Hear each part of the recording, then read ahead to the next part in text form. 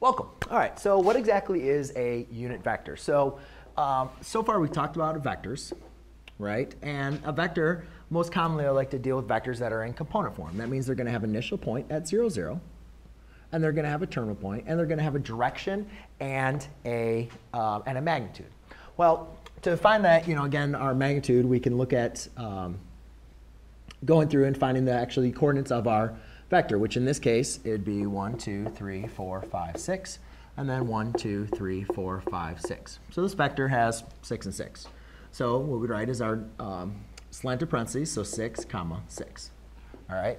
Now again, to find the magnitude, we take v is going to equal the square root of v1 squared plus v2 squared. Well, in this case, if I was going to find the magnitude, I would have 6 squared plus 6 squared, which equals the square root of 72.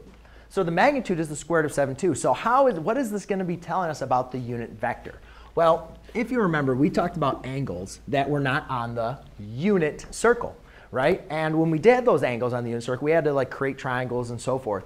But there was something that was very special, that when we had something on the unit circle, it made our life a lot easier and sometimes more complicated, depending on how you think about it, to solve problems. But when we knew there was points, that's a horrible circle, by the way, but when we knew there was points that were on the unit circle, we could evaluate for those angles, right?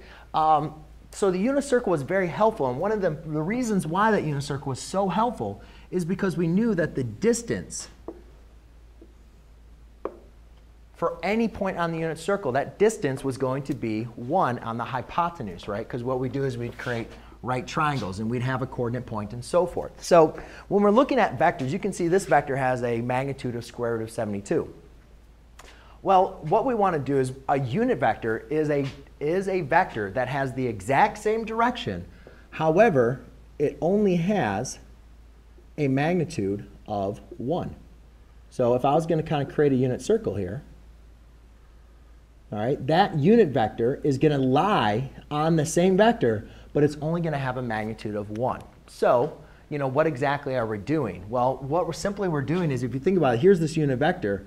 The whole distance of this vector is the square root of 72. So really what we're doing, and we're going to talk about this a little bit more, is we're taking this vector and we're going to be dividing it by our magnitude to get to this exact vector format. And we're going to have new terminal points for our unit vector, which we'll get into on how to find the unit vector. But this is just your basic general understanding of what exactly a unit vector is. Thanks. Does that make sense? Yeah. Okay. So